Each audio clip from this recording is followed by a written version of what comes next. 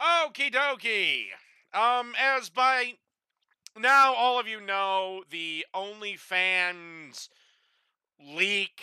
If you don't know what OnlyFans is a site where men and women basically post explicit photos of themselves. Let's be honest, it's mostly women and mostly men, although I assume there's a few women, pay to basically see explicit photos. I don't know why a person would do this when Pornhub is a thing. But the reason I picked this story, I wasn't even going to comment on the OnlyFans, just to ask the simple question, why are people paying for this when Pornhub's a thing? But um this article right here just shows how much damage feminism has done to any guy who has not taken the red pill or the black pill or just said fuck it and not try to date feminists. Here's a tip. If a woman's 50 pounds overweight and has a bad attitude and doesn't shave properly or wear perfume, probably a feminist. Anyway, Monica Holt. She makes her living by providing content to 1,100 subscribers on OnlyFans, a job that sees her spend up to 4 hours a day replying to people's messages, explicit content as images and videos. But a large part of her job is being an encouraging presence for men not feeling good about themselves.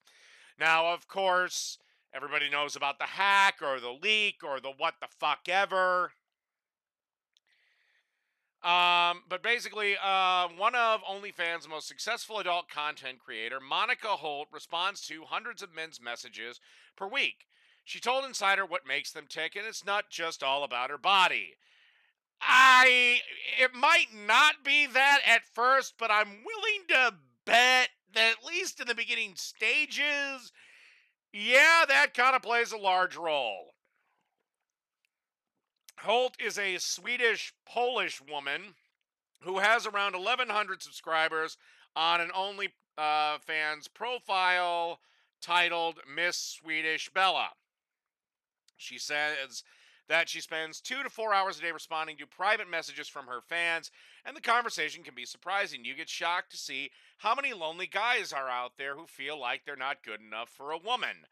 The 36-year-old Holt, who lives in California with her husband.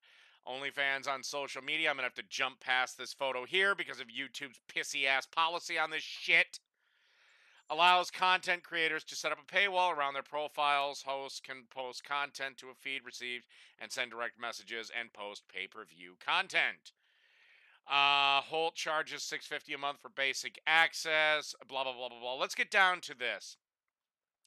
Oh, she also can provide custom nudes on demand. It's setting up about new and possibilities to interact with her audience. Personal access to part of the star is part of the deal. Hey guys, it's not a real relationship. Okay, it's basically no different than if I, let's say, expand Lord of Patriarchy or Bacon Man Productions, and I hire an actress to dance around in Princess Katana's MK9 outfit. Okay, that's what it is. It's just a monetary relationship.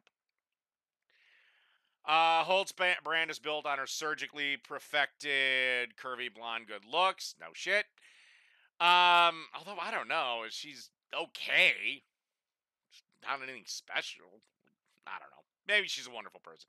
Anyway, but this is probably actually what her bigger part of success is. She spends between 2 to 4 hours a day responding to private messages from her subscribers. Men confide in her a lot about their personal insecurities. A lot of the guys, regardless if they're in a relationship, married, or single, some of them can feel very lonely, neglected, and not feel good about themselves.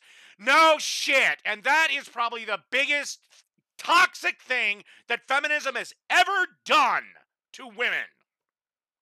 And that is saying, you deserve a perfect man. Well, guess what, sweetheart? Prince Charming ain't real, and you ain't fucking Snow White.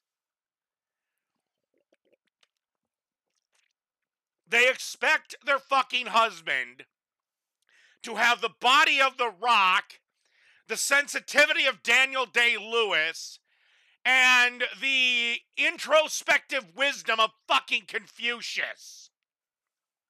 Oh, and also be telepathic so they know exactly what they're thinking at any given time. That's what feminism says a man should be. Or a ballless loser. I always try to provide a little spark in their life. Hey, you look good, you're enough, you do well. I always encourage them. Well, you're not an American woman. European women still have a slight bit of encouragement for men left. A lot of these guys are really nice, super cute, cool people who do deserve a woman, who deserve to be loved, don't deserve to be fucked over. Well, that's another problem. From the time they're in school, and especially in college, men are constantly told that if you have one inkling of a sexual attraction towards a lady, and you do anything to express that, like catcalling, wolf whistling, flirting, hitting on, then you're just a misogynistic piece of shit! You're scum! Don't you know you're not supposed to respect a lady? Despite the fact that when you're flirting with her, she's laughing. And what's worse is the pathetic white knights. No, this is the direct result of feminism. You have a generation of men that have had their confidence in and been repeatedly told everything that makes them a man is bad and evil and wrong and toxic, that this is what you get. Congratulations, feminism.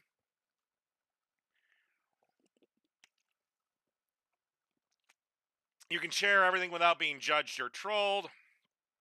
Holt is open about her mental health issues, and she asks for a bit of love back on her bad days. I write on my wall like, hey guys, I feel shitty.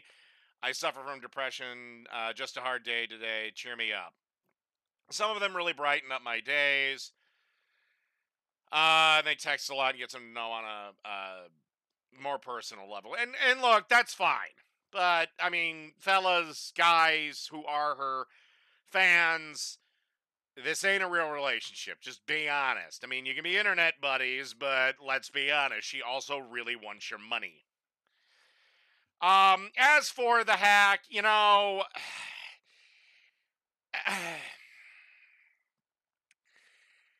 I get it. And yes, it's wrong. I mean, it is pirating. But at the same point, it's the internet. What the fuck are you going to do? I mean, so anyway, I guess that wraps up this one. And it's kind of like, and it's just kind of like, this is the toxic response of feminism and what it's created among millennial men. Thank Christ Zoomers are rejecting this shit. And that wraps up this motherfucker.